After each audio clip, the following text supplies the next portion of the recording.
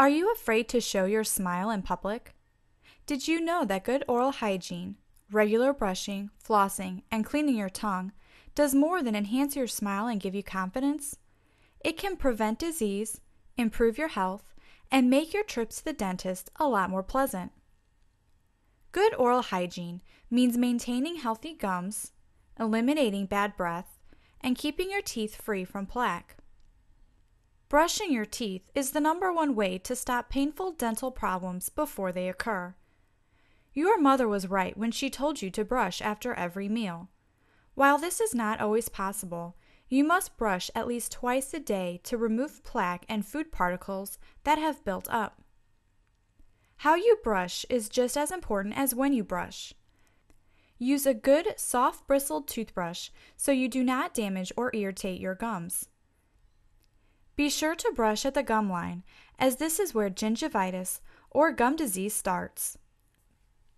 Brush for a good few minutes to remove as much plaque as possible from the surface of your teeth. Use fluoridated toothpaste, as fluoride has been proven to strengthen the enamel of teeth. Brushing is only part of the picture. Almost as important as brushing is to floss your teeth regularly. Floss can get to food and bacteria that your brush cannot reach. Flossing also massages and exercises the gum tissue, which helps prevent swelling and bleeding. Here are a few simple techniques for flossing. Start with about 18 inches of floss, wound mostly around each middle finger, leaving about an inch or two to work with.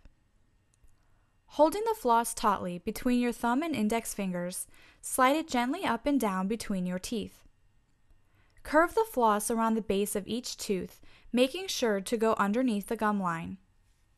Unwind and use clean sections of floss as you go from one tooth to another. Many people overlook just how important it is to clean your tongue. The tongue is a haven for mouth bacteria, and cleaning your tongue is especially important if you have been experiencing any issue with bad breath. Gently scraping the surface of the tongue can remove much of the bacteria associated with mouth odor. You can use your toothbrush to do this, an inverted teaspoon, or you can purchase a tongue scraper specifically designed to do the job. In addition to brushing, flossing, and regular tongue cleaning to help maintain good oral hygiene, dentists also recommend rinsing with a fluoridated mouthwash, watching what you eat, of course, and chewing sugar-free gum after meals when you can't brush. That's right, an ingredient in some brands of sugar-free gum, xylitol, has actually been shown to reduce the accumulation of bacteria that can lead to tooth decay and other mouth-related diseases. And of course, to maintain good oral hygiene, clean breath, and a healthy smile, see your dentist at least twice a year.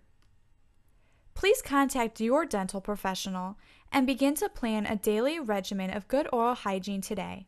Your teeth will thank you tomorrow.